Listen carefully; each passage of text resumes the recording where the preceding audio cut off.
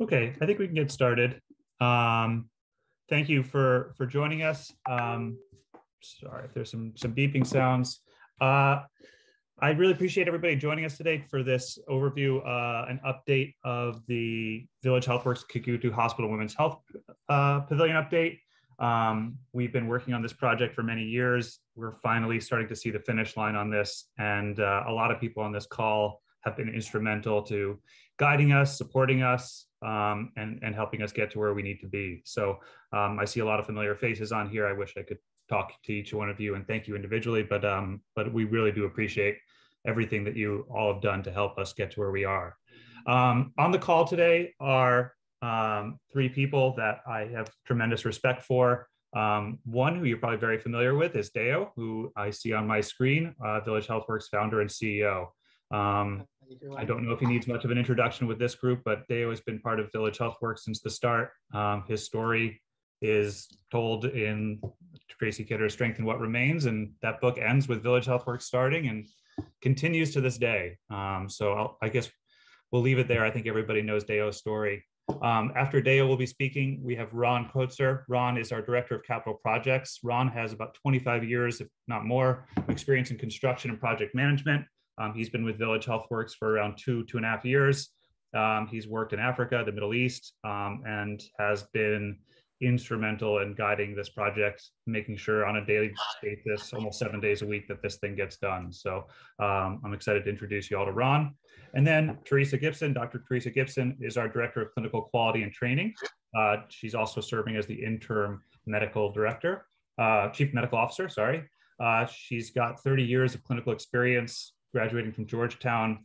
I think what's most impressive about Teresa is she's worked in almost every position at a hospital, ranging from phlebotomist to nurse to physician. So I think when you'd work with her and talk to her, she's got a deep understanding of how a hospital works. And she's bringing that expertise to helping to make sure that this hospital is ready to open this year, that it's operationalized, and we're ready to go and start moving towards the end of the year. With that, I think each one individually can give you anything I missed. But before we jump in, just a reminder, please put yourselves on mute. That would be great. We can hear some background noises. There will be an opportunity for questions towards the end. We're hoping to talk for 30 minutes to leave a little bit of time at the end so that you guys can ask some questions. And with that, I will leave it with Deo. So thank you guys very much. Thank you so very much, Wade. Hi, everyone. Let me start by thanking all of you for joining us today. It really means a lot to me personally, our team at Village Healthworks, and our community we serve in Burundi. Most of you, next slide, Wade, please. Yeah, most of you, if not all of you, actually, I see a number of names here that have been to, people who have been to Burundi. And even those who have not, you know the history of Village Healthworks. But I thought it may be a good idea to show you some pictures of where we started and how the campus has grown since then. The picture to your left was taken by Google Earth in 2005. And that shows Kigutu where we are. You can see a red dot. It says Village Healthworks. That is exactly where we started in 2006. It looks like, first, this is a community, like many communities in Burundi, that has suffered a lot during the war. And it looks like there were no people there, but there were thousands and thousands of people, and yet they were invisible. This is just not Kigutu, but an example of what a rural area in Burundi, where most of Burundians live as subsistence farmers who have really no access to healthcare. This is where they live. They are there for the neediest, and that's why we are in this rural area of Burundi. one of the poorest in the country. And yet, I must say, again, those who have been to Burundi, to Kigutu, they know this place, one of the most beautiful places. To the right, you can see now our campus. This picture actually has been taken, I think maybe a year or so. Yeah, it says 2021, but it has changed quite a lot. So what do we say about healthcare in Burundi? It's next slide, please. First, Burundi today has a population of about 12 million people. And when you think about healthcare, focusing on one area, maternal health, it's one of the highest maternal mortality rate in the world, more than twice as high as neighboring Rwanda and 27 times higher than in the US. Burundi has a number of physicians. Many of them are in the Western world, but those who are in Burundi are 1,200 doctors, and 70%, imagine 70% are in the city of Bujumbura, which used to be the capital. And even those 30% left, they are in some cities in other provinces, not in rural areas where we have 90% of Burundians in those areas who are subsistence farmers. So when people talk about healthcare in Burundi, where most people have no access to care, you can imagine how dire the situation is. And again, it says a lot about why village health works is where it is.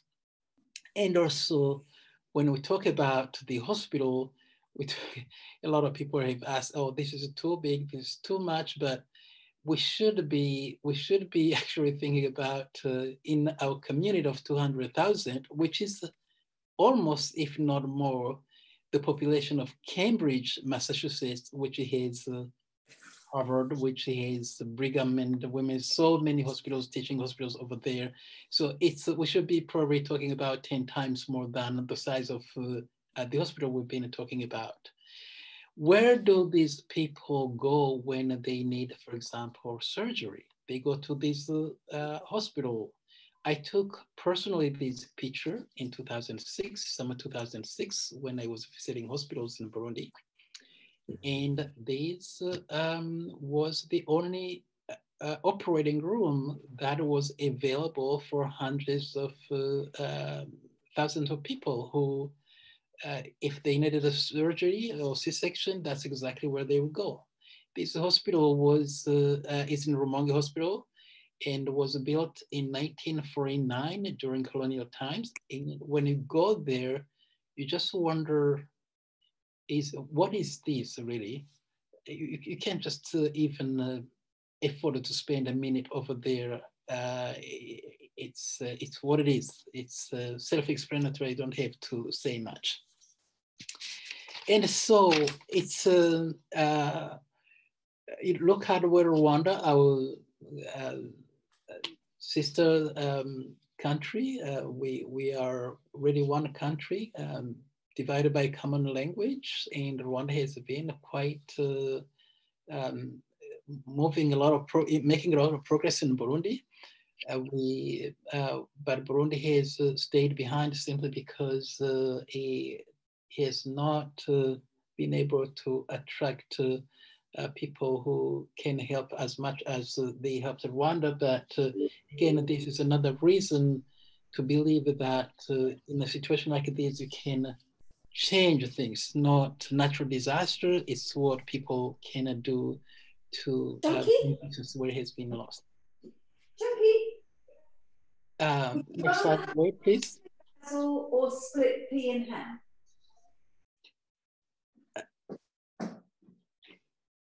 You see these community members here?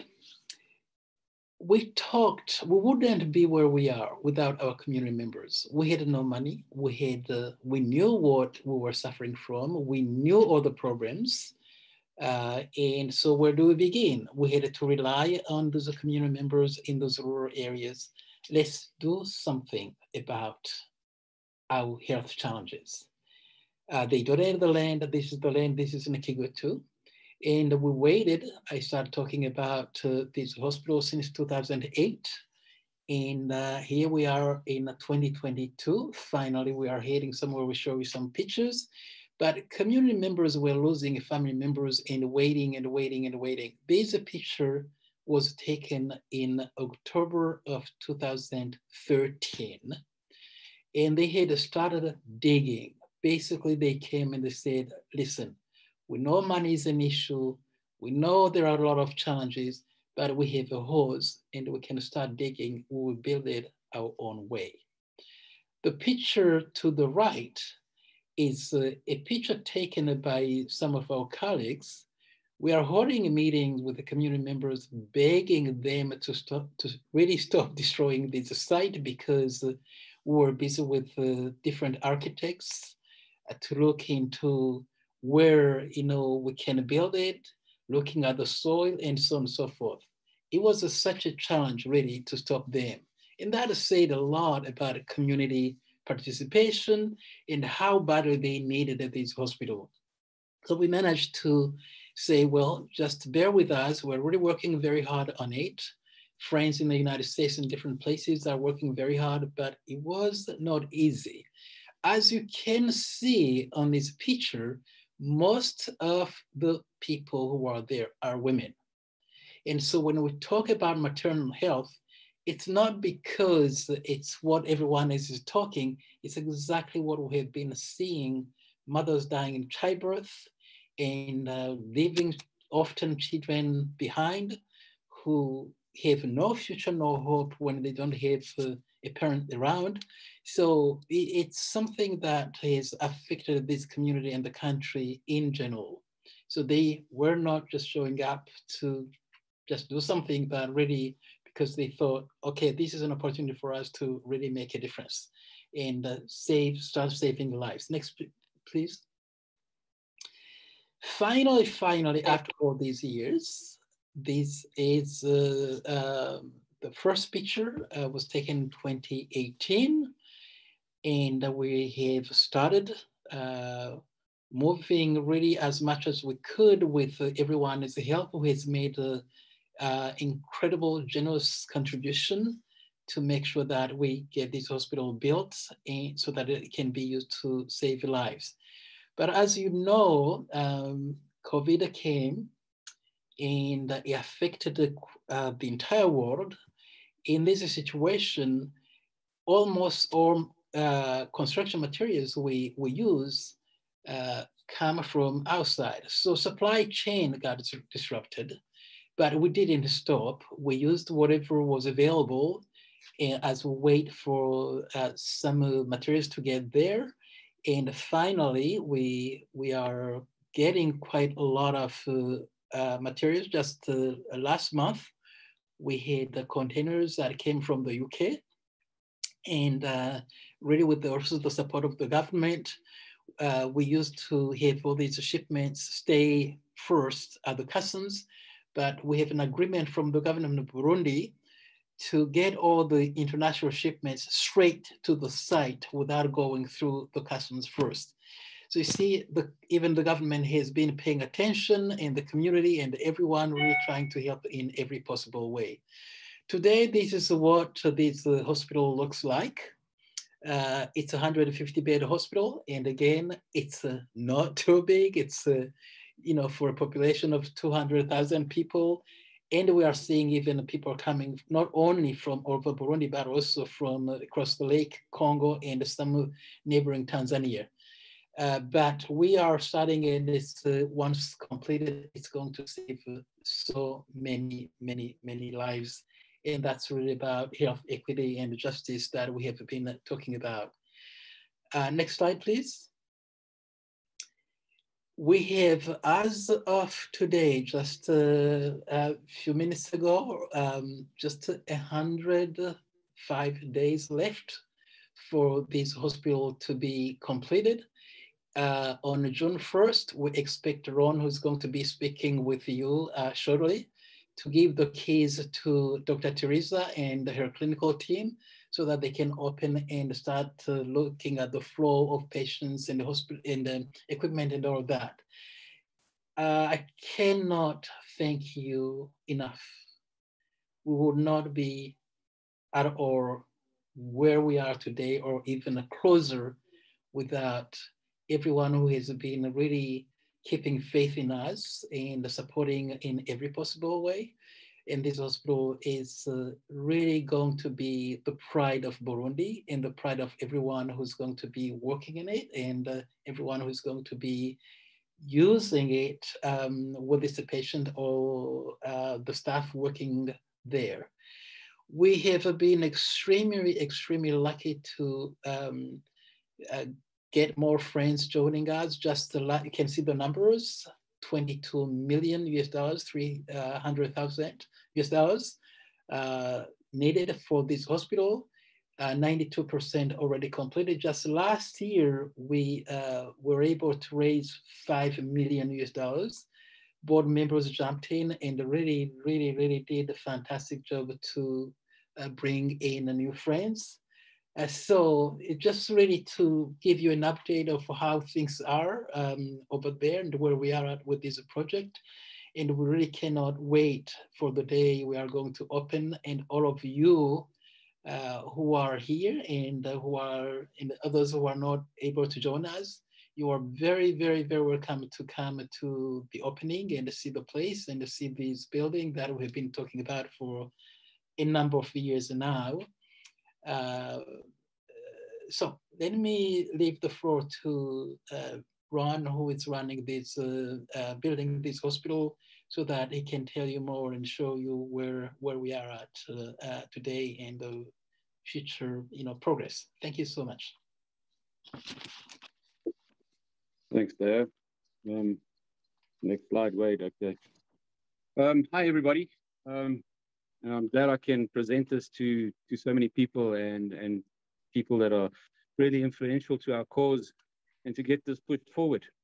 As Dave has mentioned, we've had some challenges, and obviously the weather is also not doing us any favors in the rainy season. But nevertheless, December last year, you can see where we were. We were busy with the retaining walls. And this is on the side of the ICU, on the eastern side. And you can see the paving that has gone in, and there was a previous slide that was also shown on the paving. And then January 22, that's basically where we're at. We've also started landscaping, so that at least when we do touch base in June, it will look like just not a pimple on a landscape, but it will be properly landscaped and proper foliage around it. Next slide, please, Wade.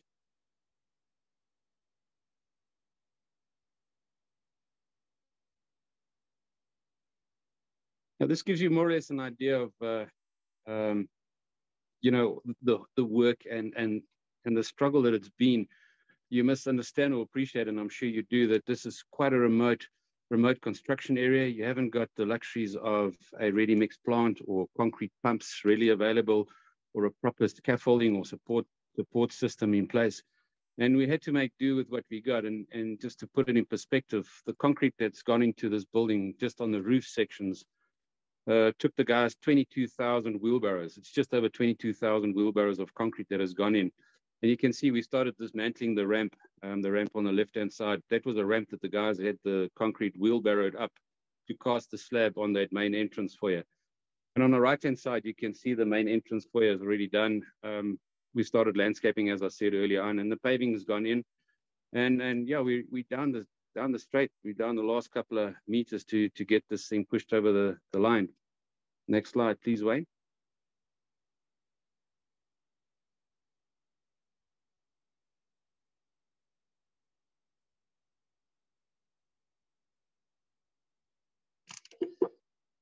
Again, the progress is progressing quite well inside. We as they mentioned, we've received a container, and in the container was a lot of our second fix items, especially on the MEP, the mechanical, electrical, and plumbing.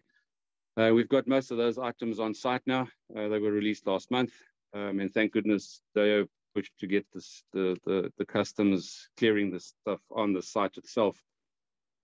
You can see the flooring is done. It's just been it's covered as a protective layer. They still need to come and do the final polish on both the floors. That gives you an idea. You can see the slide on the right-hand side with the pediatric ward, the skylight, the effect that it will have, you know, the natural light that's coming into this whole building and into the wards. Next slide, please, Wade.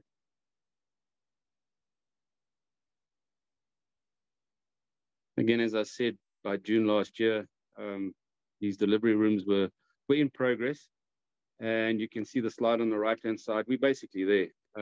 Those cutouts are for the diffusers, for the HVAC, the mechanical ventilation, and the other square ones are for some of the lights. And you'll see against the wall, we've already got the gas piping going in.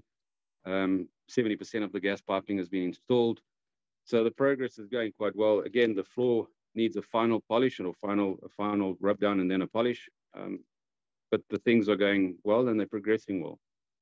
Next slide, please. Wait.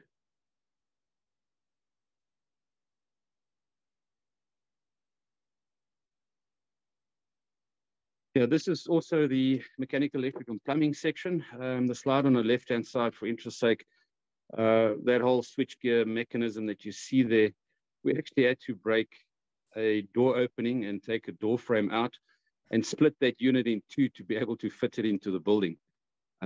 Yeah, that's just one of those things that do happen. And on the right-hand side, you can see we've received the last lot of our boilers or the hot water system. We still need a bit of a push on getting the solar panels installed on the roof, but that's in progress at the moment. And the water tank, you can see in the background, there's a 6,000 litre water tank that will feed the hospital.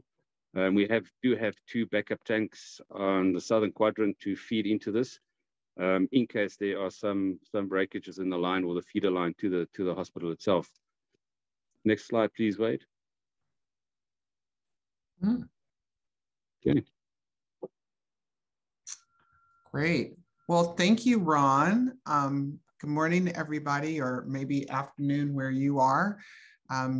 Again, my name is Teresa Gipson. I'm a family physician and working as the interim chief medical officer and the director of clinical quality and training for Village Healthworks. So it's been a really exciting learning curve for me to learn all about Village Healthworks and to jump into this incredible project that's going on. I just want to echo what everyone else has said. It's wonderful to have the opportunity to talk to some of our supporters and welcome any of the questions that you may have at the end of the presentation.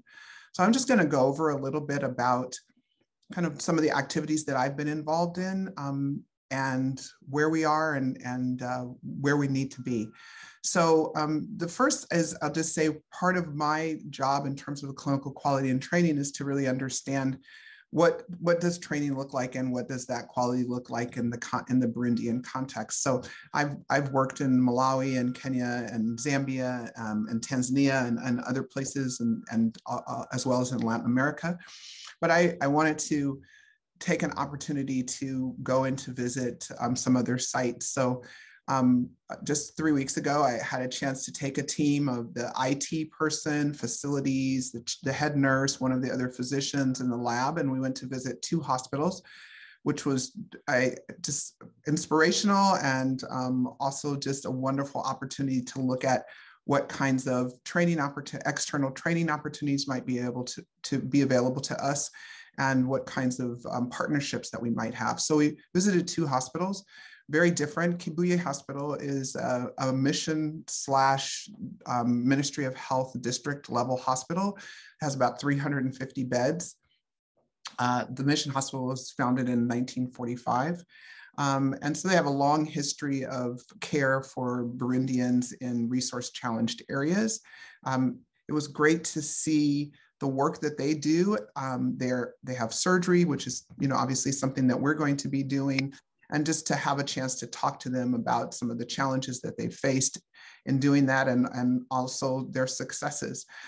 They've just completed a pediatric ward. They've got some great innovation around technology from, making the incubators for babies themselves and beds and, just a lot of different things.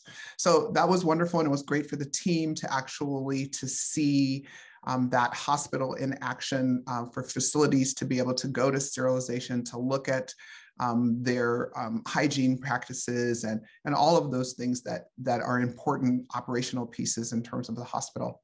We also had a chance then to go to Kira Hospital, which is probably, I would say, is probably one of the best private hospitals in Burundi, which is a collaboration between a Swiss organization and an insurance company in Burundi.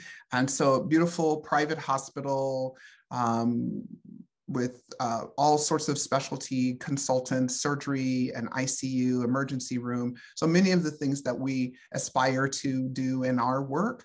And so again, a wonderful opportunity for our staff to see that in action and to create some relationships so that they can go back and spend more time in that hospital. So for instance, we found out that the hygiene at that private hospital in Bujumbura is done by a contracted cleaning company, not something that we had really thought about. And, you know, to understand what their guidelines are and their training and those things, which are things that we will need to do in order to provide that kind of quality in the hospital where we are. So next slide, please. Part of the other work that I've been doing is to really do an assessment of the physicians, the nurses, and the departments that are within the clinical enterprise. So we've done these. It's been a combination of some kind of a mixed methods, data collection, having individual conversations with each of the providers, trying to understand where they want to be, what they feel that their strengths are, what are their areas of challenge, and also to be able to complete like a skills list so that we really understand where their proficiencies are and where are the areas where they need to strengthening. We've done the same thing with the nurses. Again, face-to-face interviews with them. And, you know, overall, what I would say is that, you know, we have, you know, for physicians and nurses, a fairly well-educated group of people. I think the challenge is really, I think, in terms of their experience, and particularly in their experience related to a higher acuity patient load. So we're really focusing kind of our training plan, which will be a combination of some online programs, kind of authentic bedside teaching with clinical mentors, internal trainings, doing more orientation as we hire new people, and then an opportunity for them to actually go and spend some time in some of these other hospitals that we're visiting, and as well as I've identified several places in the region where people could go to do training in things like neonatal, the nursery, which is not something that we've done. And so we really need nurses with those skill sets to be able to provide the level of services that we're looking for. Next slide, please. So in terms of staff training, I've talked a little bit about that. We've had the opportunity to have several people come and visit and to do trainings. On the left is Patrick McCarthy, who's an emergency room doctor with who's done an ultrasound fellowship, really focused on point of service ultrasound. And so he's training with Dr. Jean-Baptiste, who's our medical director. And so as we're thinking about this training, we're also thinking about what our recruitment needs are, because it's very difficult to find residency trained physicians or high acuity level nurses in Burundi. So we kind of have a three-tiered strategy that we're using. And, you know, one part of that is to recruit senior physicians and nurses who are residency trained, most of whom will be expats, and then junior physicians and nurses who may be more regional and have some expertise, not because they've done a specific residency per se or a specific nursing training in something like neonatal care, but have worked in those areas in district and provincial referral level hospitals. And then the third tier is really our general practitioners and our staff nurses.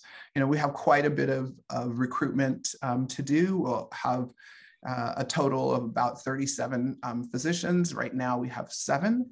So that's a big number of people to recruit. And the same thing with nurses. We have 22 nurses and we'll need probably around 70 in order to staff the hospital. Next slide, please.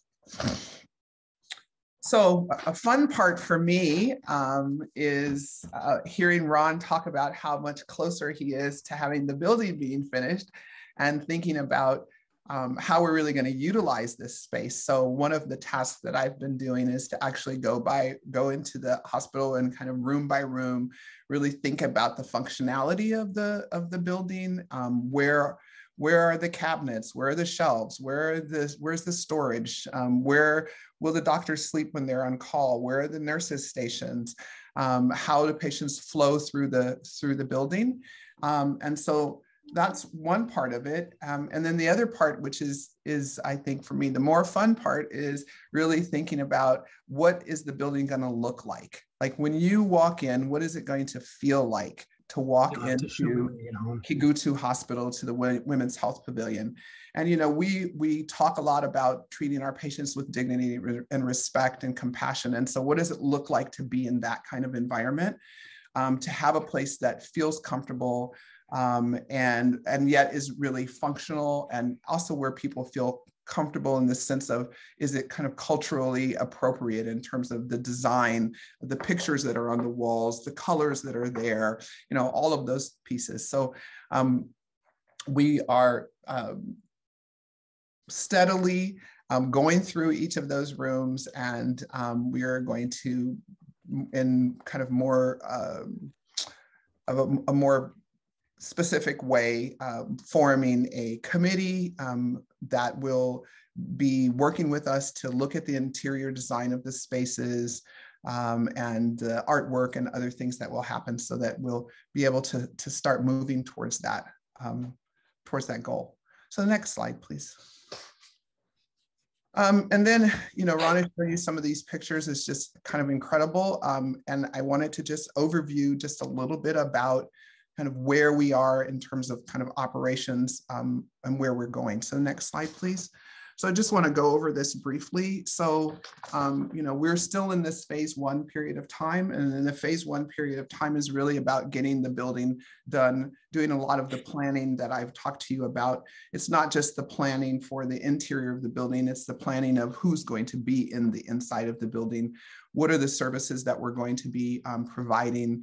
What is the equipment that we need? So we're in process across that full spectrum of really looking at every single piece that needs to happen for us to open safely, to have the staff that we need, and to be able to move forward.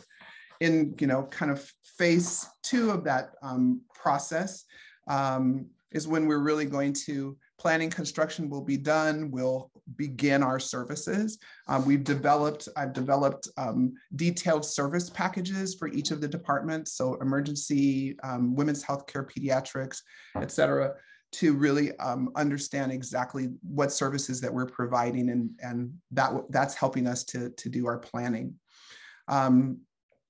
As you all know, we'll be providing emergency obstetrical care. We've got 4 operating rooms, which means we need obstetricians, we need anesthesia folks, we need nurses who can manage complicated patients and complicated babies.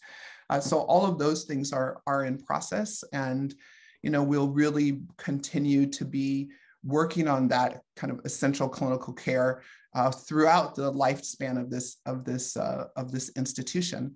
And then in phase 3 is really more specialized clinical care. So we hope once we kind of settle ourselves down, the hospital's been open, you know, about a year or so, we really will be making an assessment of who are the patients that we're still referring out, where are they going, what other skill sets do we need to bring in to be able to meet the needs of our clients. And then phase 4 is really more training and education. And so kind of put it dotted lines along there, because we're doing that already.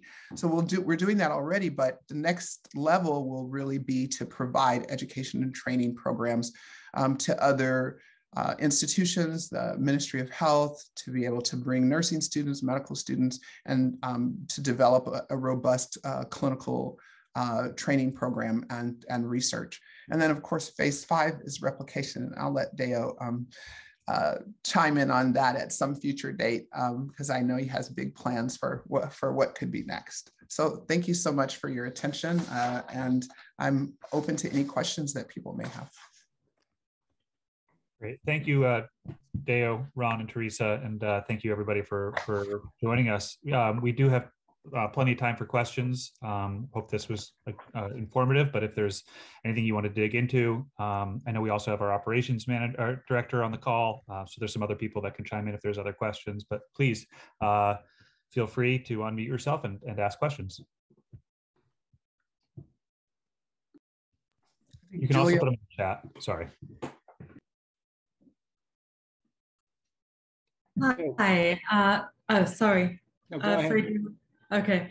Hi. Well, first of all, Wade, thank you so much for hosting this. Deo, it's great to see you. I'm with the Schooner Foundation. And Teresa, what a pleasure to meet you and hear from you. This is really helpful in terms of such a comprehensive overview in terms of how you're thinking about staffing and training. A couple of questions that came up for me is, how are you thinking about technology, medical healthcare record systems, and sort of it? And again, doesn't have to be answered on this call, maybe highlighted, and then Wade can point me offline to understand that at a deeper level. I was thinking about pharmacy on site, supply chain issues, and in the future, how much of this hospital do you see funded by the government versus sort of as a private hospital? It's also thinking about medical insurance, you know, sort of just some questions around that. I know some other healthcare partners with centers of excellence have thought about that with their communities. So I'd love to just briefly, if you would just touch on some of those things. Sure. Well, let me take the question about the technology because that's something that we've been working on. So we've hired a information technology, chief of information technology in our system. He's a guy who has about 30 years of experience. He actually is one of the engineers of the rollout of Epic in the United States for the Providence system. So he worked here in Portland, Oregon. He's from Kenya. And so he's been really great in terms of really understanding what we need to do and what's kind of technologically appropriate. He spent a lot of time talking to each of the departments, really trying to understand what they need in terms of like lab and pharmacy, nursing, physicians, how we tie into the community health workers, et cetera. So he actually has just finished a request for proposals for a new electronic health record system. And in addition to that, we're in conversations with the folks from IHESA and TIP to talking about digital decision-making tools that could be used at both the health center level and at the community. So really trying to think about this more holistically. You know, how do we get information at that community level back into our system? Because we tend to be really good at training people to do stuff in the community, but then it's like an information void. We never get that. We never get that back to us, and particularly to the clinicians. So we're really excited. You know, everyone has a cell phone. I mean, we're living in such a new era, right? And so to really think deeply about how can we incorporate that information technology into the systems, you know, from the beginning as we're rolling out the hospital. I think I'm going to leave the funding question to someone else because maybe who can answer that better than myself. Thank you so much, Julia. Good to see you. And thank you so much, Teresa. In terms of two things, I think you asked about the government, the role of the government in Burundi, and also health insurance, if I got these correctly. Number one, as you know or may know, Burundi has suffered tremendously for decades of war, similar to the one in Rwanda. The difference between Burundi and Rwanda, the war ended quickly, and Rwanda had tremendous help from the international community. And Rwanda really also took advantage of that kind of support and started really focusing on healthcare, not just people giving money, but also training healthcare providers. So the idea was so successful that let's import the brains, bring the brains to Rwanda and train as many Rwandans as we can right there. You have an example, even still going on, you have the example of the University for Global Health Equity in Rwanda that Partners in Health built. Some of our friends here, like Dr. Fred Sengo is here, is teaching there, knows all about that. So Burundi is not yet there. It is extremely poor. It's one of the poorest on earth, stays that way. But just to have not only the blessing from the government, but to tell us, listen, every Burundian, wherever you are, if you can, you have a friend, please come and support. This is dire. So when I like to say, when the government is not getting in a way, it is a huge help. And you know what I mean? We know the world has a lot of problems, not just Burundi, it's not just Africa. We have a lot of problems right here. So that is incredibly helpful for us. There is hardly a month that goes by without seeing some government officials high up talking about village earthworks as a model, even though we have a long way to go, which frankly somehow is embarrassing because we know exactly where we should be and what we should be doing, and to be praised like that, what it means is that, well, it's worse than what we thought actually it is today. And yet there is this enthusiasm, there's a burning desire. I think when I met with the president, after meeting with the president last year for almost 5 hours, we talked nothing else about what can we do to strengthen healthcare systems. Or he said, even his wife came out, who has been, she was not invited in the conversation, but she somehow joined us. Hey, are there people who can train nurses and who can train this and blah, blah, blah, blah? We can, we can go and talk to them. So it's really more complicated as to the way I see it. It's not just money, because in so many places money can get there, but wasted, burnt. And we've seen that unfortunately in so many places, including Burundi, where people really show up and they actually don't know what the needs of the countries are, what the needs of the communities are. And so asking what the real needs are is so important. And then you really work closely with community members and government officials. Donating a land, it's not, an easy thing in a country where people depend on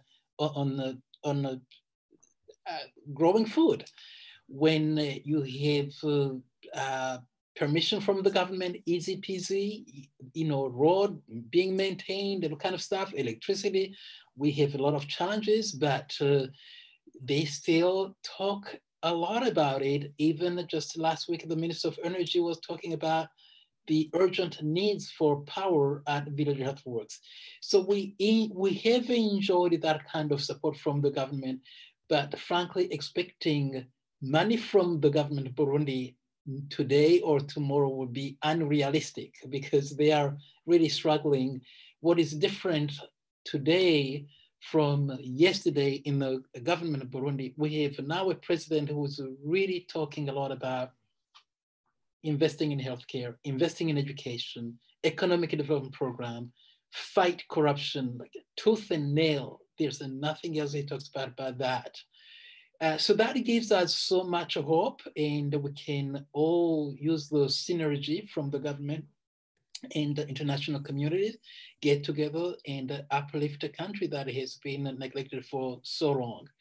In terms of health insurance, this is another thing that used to exist in Burundi back when I was in Burundi. Can't believe it's almost now 30 years.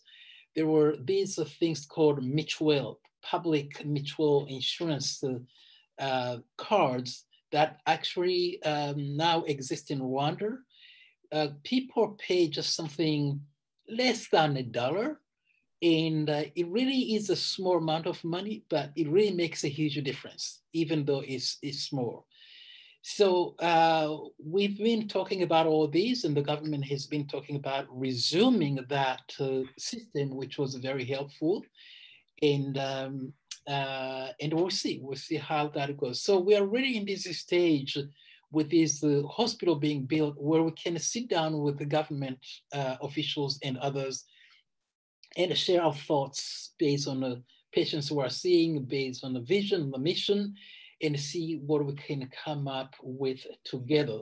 And I love this spirit of working together, looking into issues for funding. How do you keep village earthworks running? How do you even grow? What are the opportunities available within the country? I was listening to some people, USAID and others. They are really talking a lot about localization of resources. What is going on in the countries like Burundi, and who are there, what is happening. So a lot of NGOs, foundations, including UN agencies, are pumping a lot of money in the countries, in local countries where people are working. We have also some good news. The European Union now has lifted the economic embargo on Burundi because of hope and improvement in governance. And those international communities coming in, they're coming in with the support projects like the Village Earthworks institutions and supporting the government. So that's all I can really tell you right now. It's really an excellent question. We ask ourselves those same questions every single day. But no matter what, we will never stop reaching out to friends. Just the same way Harvard University that started in 1636 is still reaching out to alumni who there. All right. Good comparison, Deo.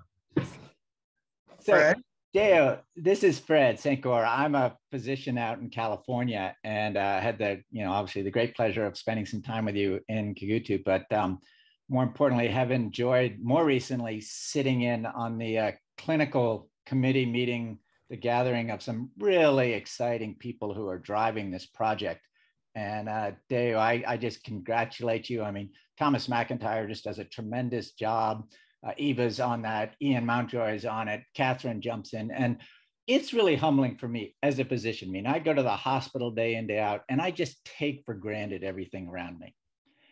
And my experience sitting on this committee has just changed my whole perspective, because I'm starting to notice the incredible amount of detail and the level that so much goes into building a hospital and then building the supportive infrastructure.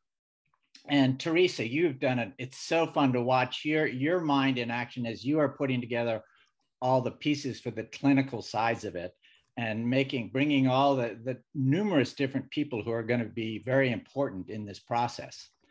That's kind of a long-winded way of saying congratulations, and thanks for letting me be a part of it. And I couldn't be more excited to come over there when this is open and really dive in there. Julia, you actually asked my question, but I want to support it because I am hopeful that President Evariste is going to change Burundi in ways and make it much more like Rwanda, and that the timing is really ideal for the opening of VHW, and to bring then a larger, basically, infrastructure throughout the country that we will really be the marquee project for, and then to scale it. So I think the timing couldn't be better, and maybe you could comment on that, Deo. And then my final and most important question: you have a tremendous group of people on this Zoom today. I'm really impressed with the turnout.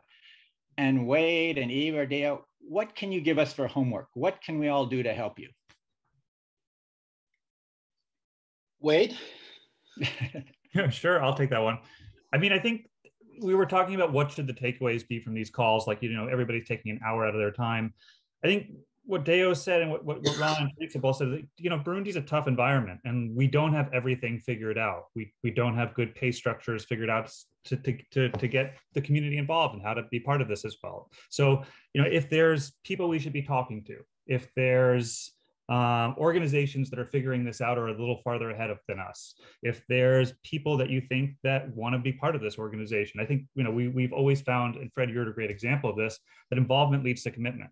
And so I think there's a lot of areas where people can really dive in and be part of this. There's clinical committees, there's interior design committees, there's fundraising committees. And so, you know, I think if you're sitting there saying, I love this project, I've supported it, I'd like to do more, please email me.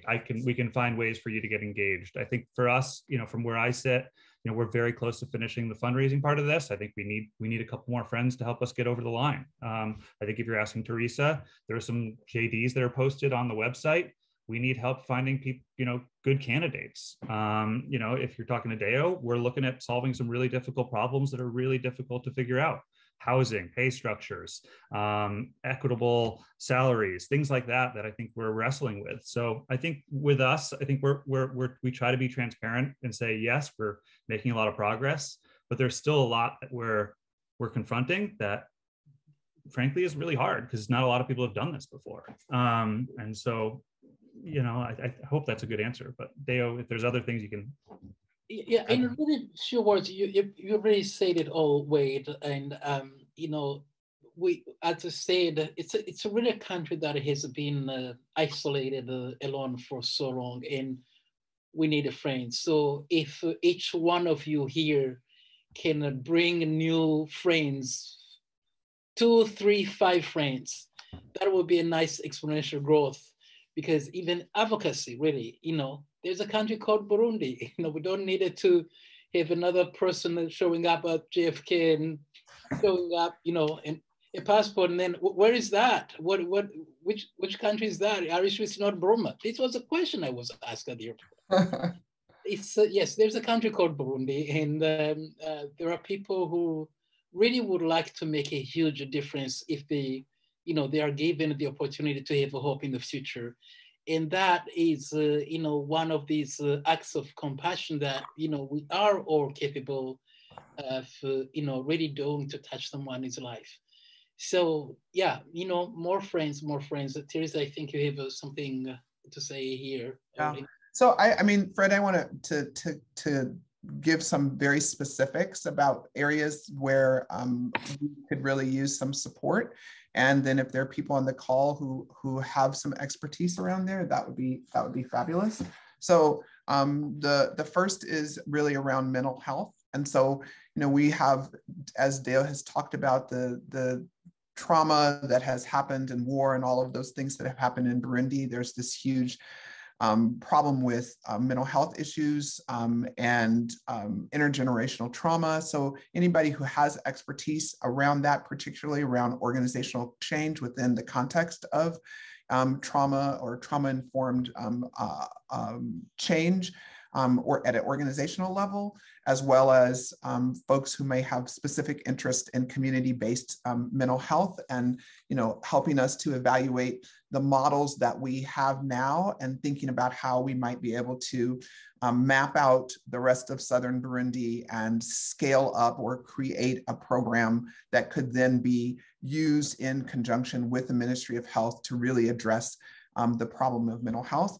The second thing would be, you know, expertise around simulation training. And that's not I have been training people for a long time, but that's not my area of expertise, and really being able to help us to set up a sim lab, get the equipment, we have the space, do the training. That would be something that would be very specific. Wade has also already talked about recruitment. And then the other piece for me is just thinking about having almost like a medical advisory board that could be people with specific knowledge around running hospitals and systems and operations, who could, you know, be an advisory board to the chief medical officer, the chief nursing officer, and the hospital operations person, people who have regional experience. So those are, I think, 3 very specific asks from my side. Thanks. Thank you.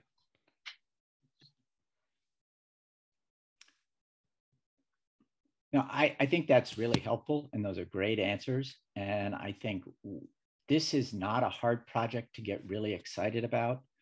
on various levels. Most of all, I think the local impact is going to be phenomenal. I mean, I think anyone who goes there sees that. But then the thing that gets me equally as excited is I think this is something that's really scalable. And it's going to be a marquee project that's really kind of demonstrate that this can be done. It can be done well with good people, really committed people and passionate.